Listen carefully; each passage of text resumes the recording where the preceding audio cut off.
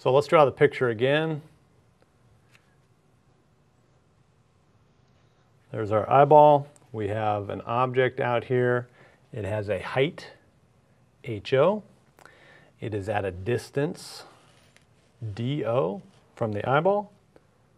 DI is the distance to the back of the retina. And we just said that the angular magnification will lead to an HI right there. And we've got what we can call an angular size to this thing if we define this angle theta. Now, since this ray didn't bend, angle theta there is the exact same as angle theta there.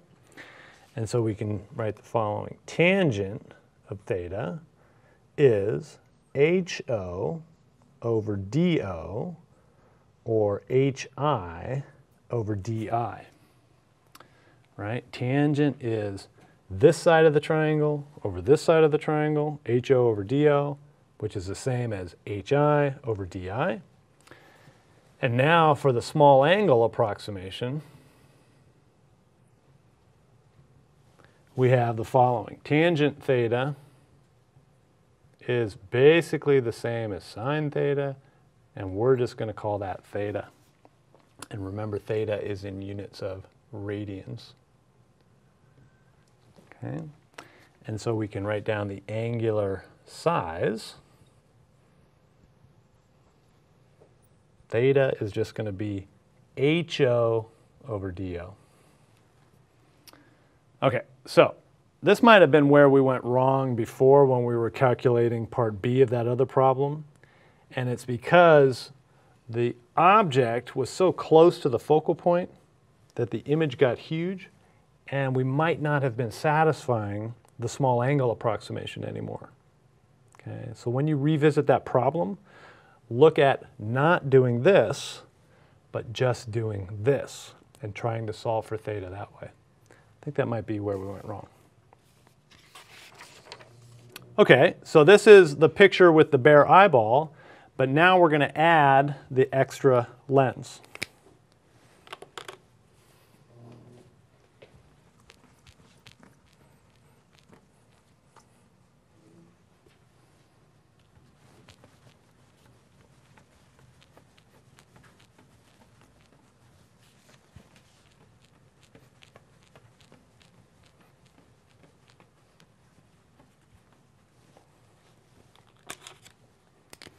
Okay, so let's redraw the picture and let's put in that extra lens. So we're going to add a magnifying glass right in front. And now the object can be a lot closer. The object height is still the same, of course, but DO got smaller. DI is the same, and let's call this the image height prime now, some new image. And HI prime is clearly bigger. And it's just bigger because the object is now closer. Okay, so what's the magnification? Well, if we call this theta prime now, then we have the following. The magnification, M,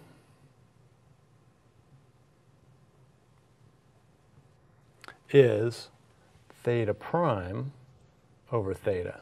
What is our new angle compared to our old angle? And this you can show it is the following. It is approximately N divided by DO, where this N is the following. It's the closest distance without the lens divided by DO, which is the closest the closest distance with the lens.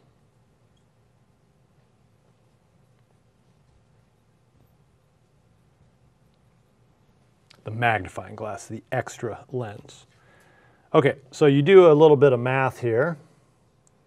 And we're not going to do it here, but we will signify it by this squiggly line. And what you can find is the magnification is going to be 1 over f minus 1 over di, all of that times n.